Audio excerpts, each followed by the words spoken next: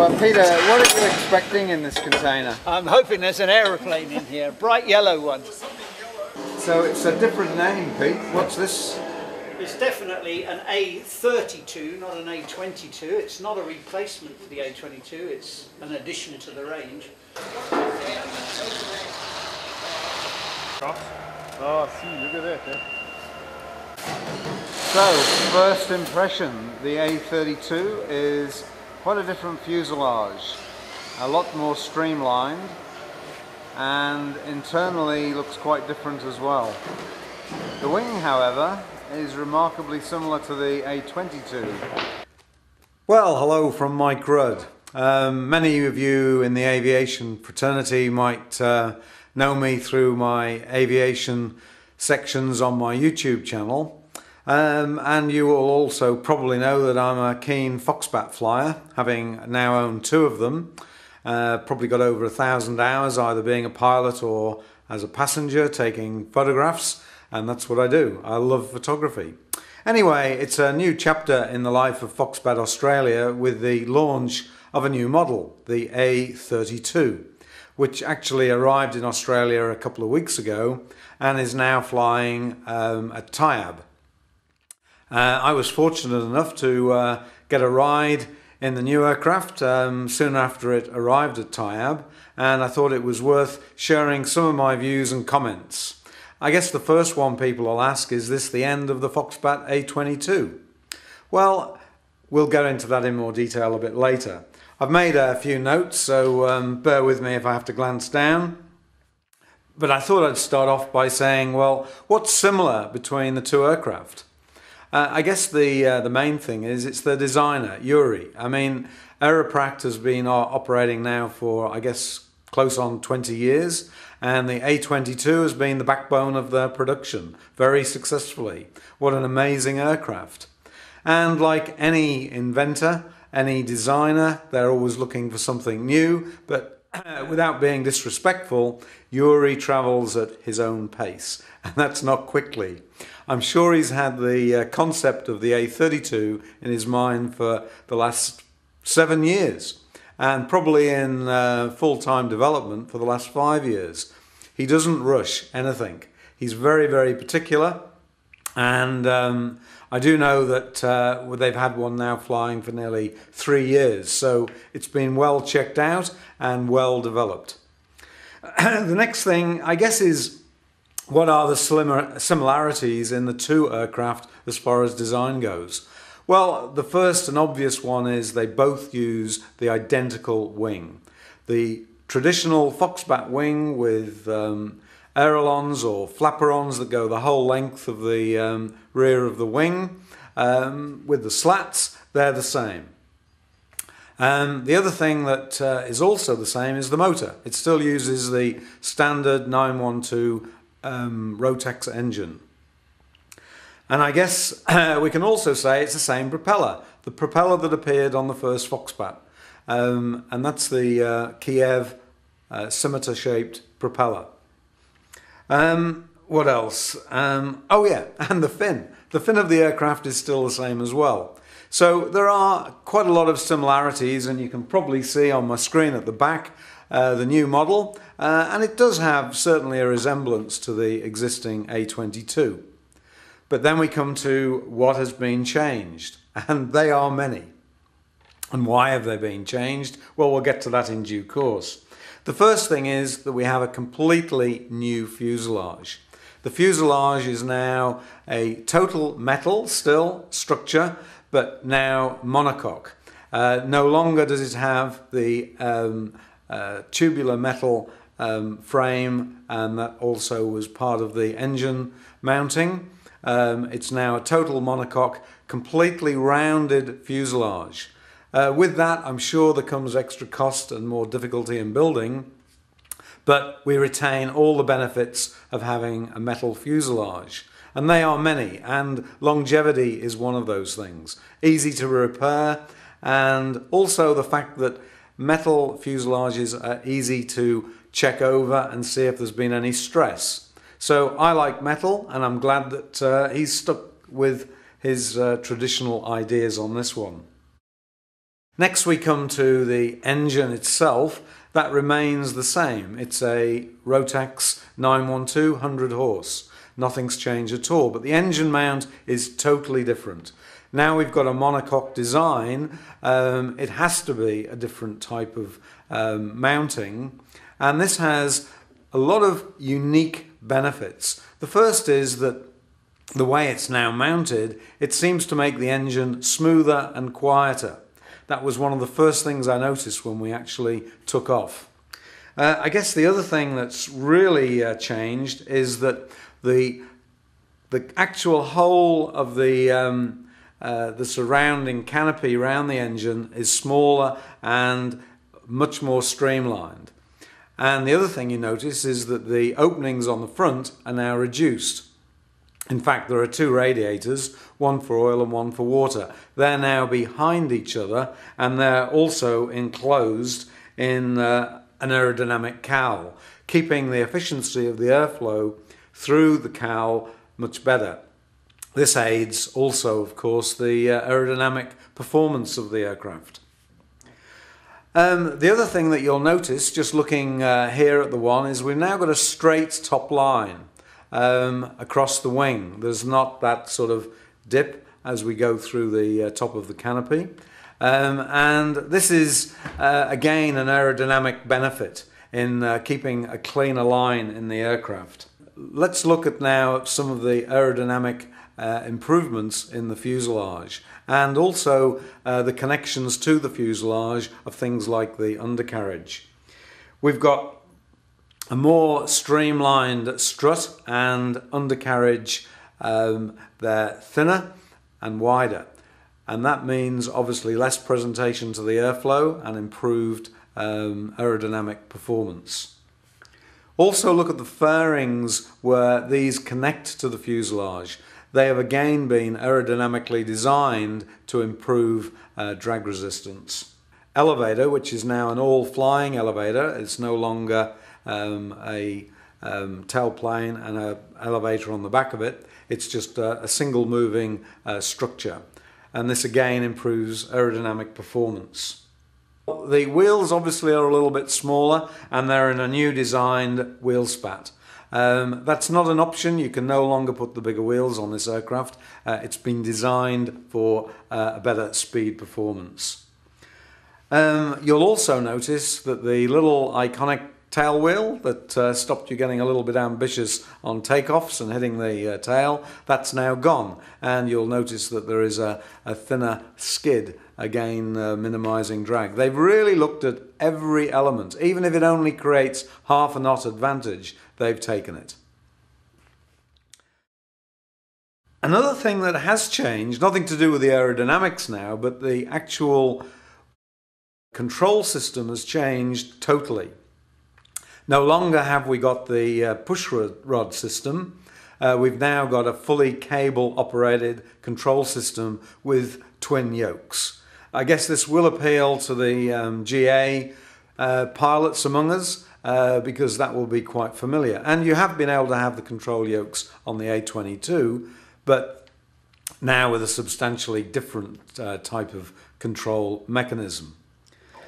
There's also, with the new fuselage, there's a bigger belly on the aircraft. It doesn't have that sweep up underneath, and that gives you more storage area and in a lower down position. It also, for those that say want to carry a sleeping bag or a tent, low weight, high volume items, you've got more room now behind the seats if you wanted to carry those items. However, the weight remains the same. So no weight advantage in this point, but you've got more volume, if you like, of room to store things.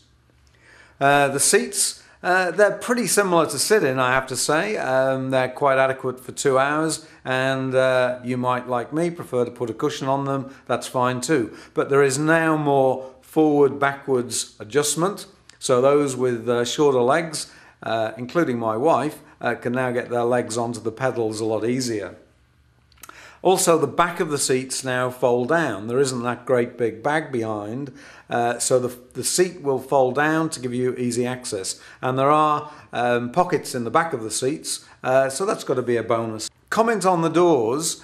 They certainly fit more integrally into the fuselage, again to minimize any loss in drag, and they are slightly smaller, mainly because the front area of the windscreen is now swept back a little bit more, so the door is slightly smaller. Now it's a little bit more difficult to get into, but still not a problem. I mean, the A22 has fabulous ability to get in and out of it. This might have restricted it by 10%. I certainly didn't have any problem as well. The cockpit itself, because of the now rounded fuselage, is a little bit narrower, particularly the thigh where the seats are mounted, so the seats are a little bit closer together. However, there is a change in outlook from the aircraft because it doesn't have these tube metal structures inside. You've now got a clean look over the top of the instruments out of the aircraft, and it does have a more sports car sort of kind of feel. Maybe also the rake of the seat is slightly further back. Is that an advantage? Well, I found it quite pleasant, I must admit. I sort of felt that I was getting in a racier machine. Now the actual instrument panel housing, that's been redesigned again. Quite clever actually. It doesn't seem to be quite as confrontational as the existing panel, and it does have pockets either side where you can put, you know, various items, and that's again got to be an improvement. One that maybe they could adapt on the A22 as well, I might add. I'd have to also say that whether it's the engine installation, the more aerodynamic way that the aircraft presents itself through the airflow, the aircraft does seem a little bit quieter. Is that a major thing? Probably not, but it's still worth mentioning. So what does all of this mean? I guess the first thing is it's going to be more expensive. And you can understand why. There's been an exceptional amount of development, energy spent on this aircraft. A lot of testing. I mean, serious testing. With things like safety automatically being looked at very, very carefully. And this doesn't come for nothing. And it's got to be amortized across many sales in the future, we hope. We also say that the cost of building this aircraft has got to be more expensive. In the fuselage, there isn't one flat panel. The tooling to put this fuselage together is more complicated, I'm sure. I'm not an engineer. You've just got to look at the thing to say it's beautifully made, and that comes with a price. It's predominantly a handmade machine still. The outcome, of course. This is what we're all interested in, are we? Speed. For those that are lovers of speed, I can genuinely say that we took off from Tyabb. We cruised out at about 80 knots in the climb, and we were still maintaining 1,000 feet a minute. That's 2 up, and quite a dollop of fuel on board as well. So this plane performs. It also takes off in 6 seconds, the same as the A22. No short field compromise at all. And we're now racing up to 2,500 feet when we start to level off. And this particular aircraft has got a Dynon Skyview, and I'm looking with curiosity, great curiosity, to what's going on with something called airspeed. And as we leveled off, very, very quickly, this whizzed straight past 100. It whizzed straight past 110. It went straight past 115. We've got our throttle still set to 5.3, 5.4 with the Tyabb prop. And yes, it's a cold winter's day, I admit that, but we went straight past 120. Indicated airspeed was 120, and the TAS true airspeed was about 123. Truly remarkable.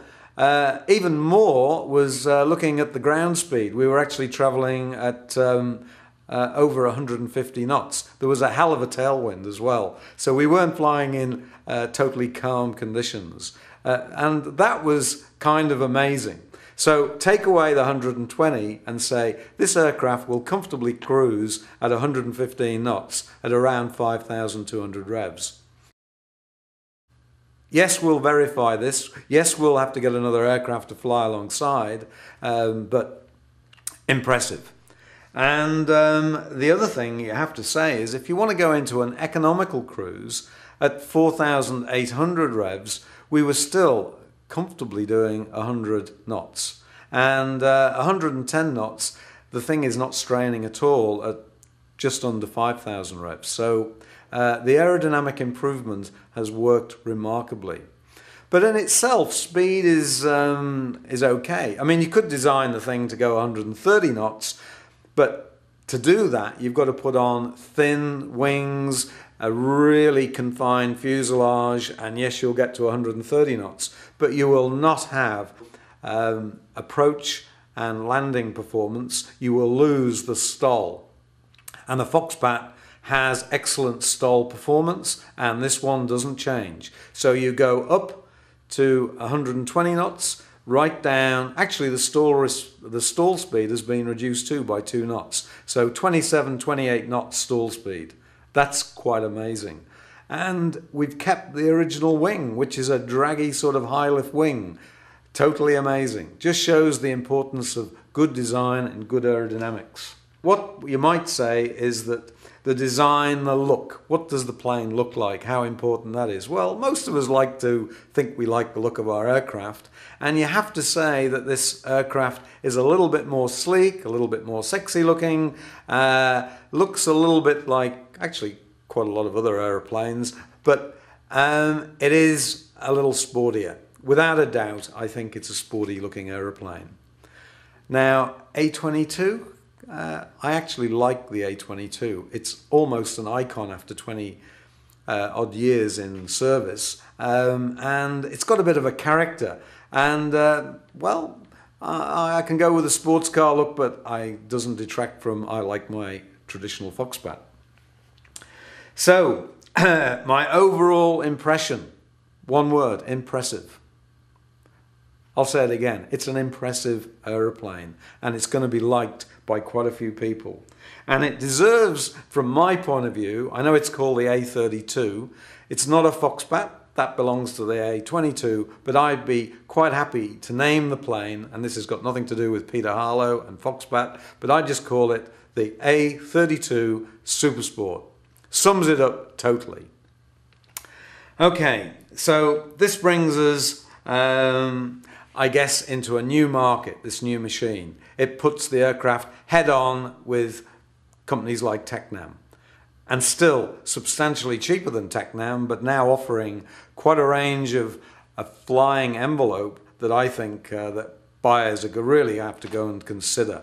And it's a beautifully made aeroplane too, by the way. This is not a short circuit in lower quality for getting to the objective.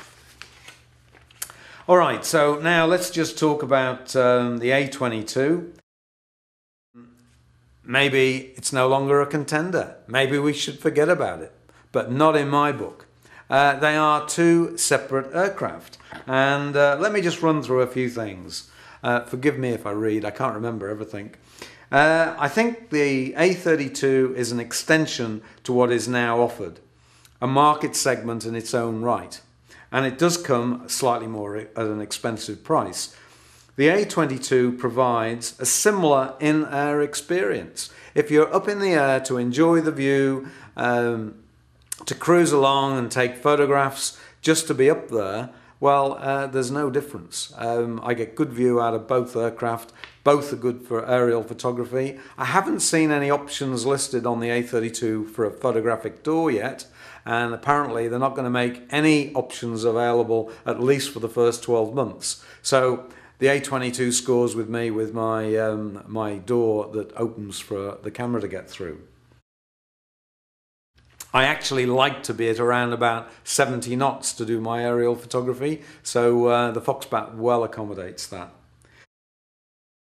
I also would say that for people operating out of their paddock operated strips, You don't get the option of a bigger wheel on the A32.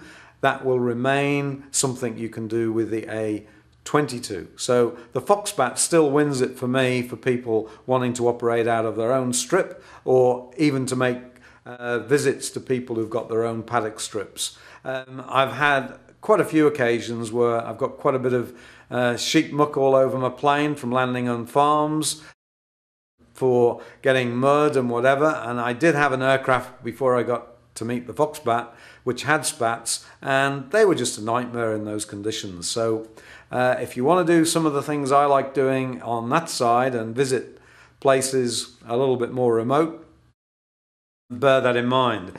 Certainly for farmers, stick with the A22. If you're mustering goats, or just going out looking for where your herd is, or you're checking water, there's no benefit in paying the extra money, in my view. And if you're running a flying school, well, maybe the A22 is still a little bit simpler to fly, to learn on. It does its job really well, and the customer's going to pay more to go in an aircraft that costs, well, $16,000, $17,000 more expensive. So yeah, flying schools, it will remain the same. Nearly at the end of those notes, so I hope you're not too bored with all of this. People are new to flying. They're another category of people where I would tend to say stick with the A22. The A22 is really forgiving. Some of that drag is actually helping you when you're landing, when you want to slow the aeroplane down. Having that little bit of extra space, I really do like my Y stick control. It's great for an instructor and it's great for the student, but it also does allow you more room for putting your camera bag between your legs and not having the control yoke in front of you. Not a big deal. The new yoke, by the way, it's quite small, very sensitive, easy to use, and when you pull it back, it doesn't hit your legs. It's not going to hit your passenger. So yeah, they've really thought out the control yokes, but with the cable control system, you ain't going to get the stick at this time. Not for a while anyway, maybe never. Then we look at simple questions. Who buys and why do you buy? I ask this question of everyone who buys an aeroplane. What are you really looking to buy? A means of transport or a means to experience the pleasures of aviation? Just being up there. Think about that one, and then decide how important speed really is. What are we looking at? Well, if I go for a 2-hour flight, I'll probably be there 20 minutes before the A22. How important is that? Well, one importance, of course, is they'll use less fuel. Of course, the fuel tank's smaller on the A32, so flying time is going to be reduced, but the distance you can get will be the same. Well, you'll just have to balance that yourself. I don't have to make all the decisions, I'm just pointing them out. So I'm going to say that from my point of view, there are two separate aeroplanes offering different envelopes and different characteristics, different benefits to our many individual wants and needs, and also our budget. That's always an important thing. And I have got a question myself. $16,000 in difference means I like all these toys. They cost a lot of money. Cameras, video, editing systems, a foreign holiday overseas. All these things can be bought for $16,000. So you make your own choice on that one. If your budget's really great, no problem. Anyway, that's over and out from Mike. I hope this is explained. I'm not totally independent. You know, I'm very pro for Foxbat Australia. Think Peter Harlow is a great sort of a guy, so I don't want to upset him. But if this helps in your decision taking, well, it's been worthwhile. Anyway, over and out from Mike Rudd. Cheers. Happy flying. Good landings.